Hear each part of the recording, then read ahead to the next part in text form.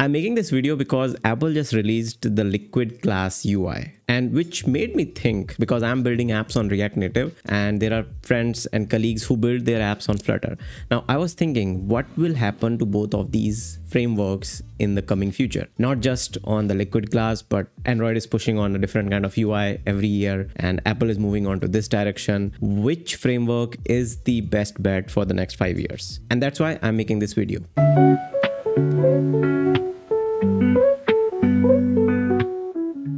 So this video is going to be a little bit controversial. Why I genuinely never liked Flutter from the start, and why React Native has been my go-to for mobile app development for almost 7 years now. This isn't about just hating on Flutter. It's about deeply understanding why I made the choices I did and why those choices might matter to you as well. So let me give you a little bit of context. 7 years ago, I was working as a senior Android developer. I was building native Android apps with Java, and then Kotlin was recently introduced. But here's the thing. I started noticing something, that iOS had a much stronger monetization model and a broader use base for premium apps. And here I was building Android and being an Android dev, feeling kind of trapped because I wasn't building for iOS. Now I had two choices: either learn Objective-C or maybe Swift, which was at that time was really new, or maybe jump onto this exciting new framework which was coming out from Facebook called React Native. My colleagues back then were already building web apps using React, and honestly JavaScript felt a little bit accessible to me. So I thought, let's give this React Native thing a shot. So I built a POC for my own company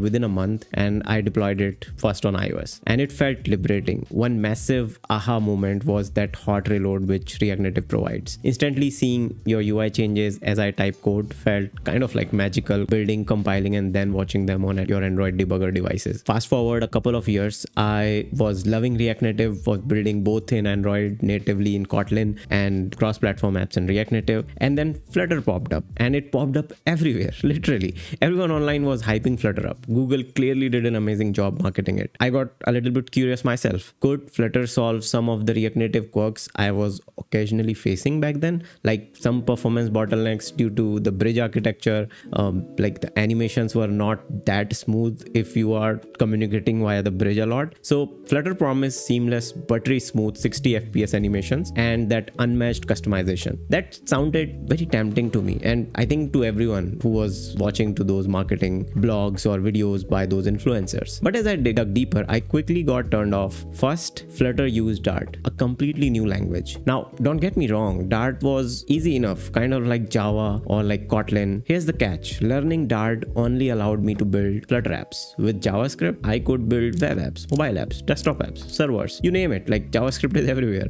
So Dart felt in a way like restrictive. I'm just learning a new language just to make apps for iOS and Android. Now, I was still invested, like, okay, let's see how big of a deal it is. Even if I learn, then what are the pros and cons? Then came the real shocker to me when I read a lot more about Flutter. Like, Flutter doesn't use the native UI component. It basically opens a blank canvas as an app and uses its own rendering engine, which is called Skia, that paints everything on top of that canvas. So in simple terms, Flutter apps aren't apps, and for me this was a massive no-no. Why to mimic a native UI when native UI already exists and evolves continuously? I felt like React Native is a much better approach to go cross-platform than like mimicking your own elements. Android and iOS regularly update their UI layers and patterns, and this is I've been saying a lot. Every time I had a discussion with any tech founder or any tech CEO or CTO, I usually bring this point up. Like, in future, these companies or this iOS or Android ecosystem can change their UI, and then Flutter team will always be catching this catch-up game where they will be building or trying to mimic their UI behavior, which can't be more truer than today, because now Apple is releasing this new Liquid class system. I'm pretty sure this will be a nightmare to mimic for Flutter devs, because Apple has done amazing job in making those elements. They have invested thousands or maybe 10,000 hours of engineering hours making them pixel perfect, making them truly which felt like a part of your hardware. Now mimicking them is again over engineering by Flutter team. And I saw online, like in Twitter, a couple of developers have already ported these elements, the native elements in React Native,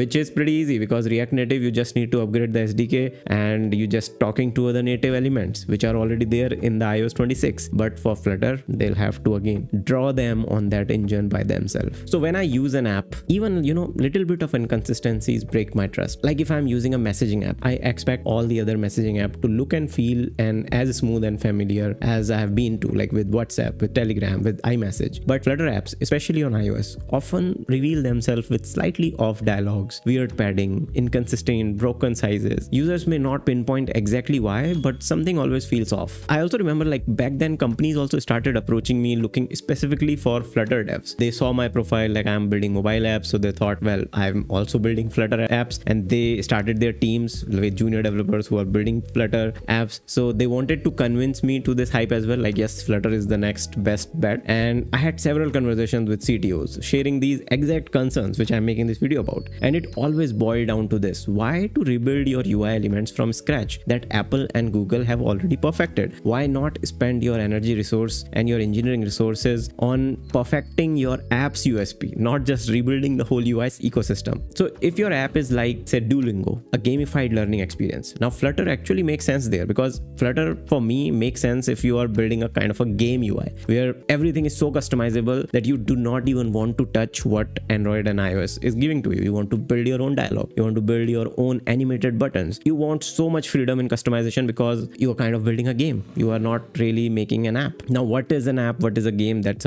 again a very different topic. If you are making a productivity app or a social media app that demands native like behavior, Flutter just feels like unnecessary extra work to me. Honestly, if I could sit down with the Flutter team today, I'd have a straightforward suggestion: let developers use Kotlin or Java or JavaScript. So many Android devs already know Kotlin, why to force them to learn Dart? And start marketing Flutter honestly as a gaming or custom UI engine rather than a complete native app solution. Do not try to mimic the native UIs. Just let developers decide what kind of UI they want to build. Maybe make a couple of UI libraries yourself which feel more fresh than what these iOS and Android based Material UI or Cupertino feels like. And I'm pretty sure Liquid Glass UI would not be even possible without investing huge amount of engineering resources. Now, if you are just starting today, my advice is simple: don't blindly follow the hype. With AI tools today, learning Swift or Kotlin isn't hard. Start with native iOS development. There is strong monetization potential as well if you want to go to that route, and understanding native gives you a huge edge. Later, expand into cross-platform with React Native if needed, but understand the basics first. It makes you a stronger developer in the long run. So remember, there is no single best framework. Your decision should always depend on your team's strength, your app's purpose, and most importantly, your user's experience. Don't choose based on marketing noise. Choose based on genuine needs and thoughtful consideration. Now, thanks for listening. If you like this real talk, drop a comment below. What do you think about Flutter versus React Native versus any other framework? I'd love to hear your experiences, and we'll catch you on the next one. There is KMM on the rise. Maybe I'll make a new video about KMM as well.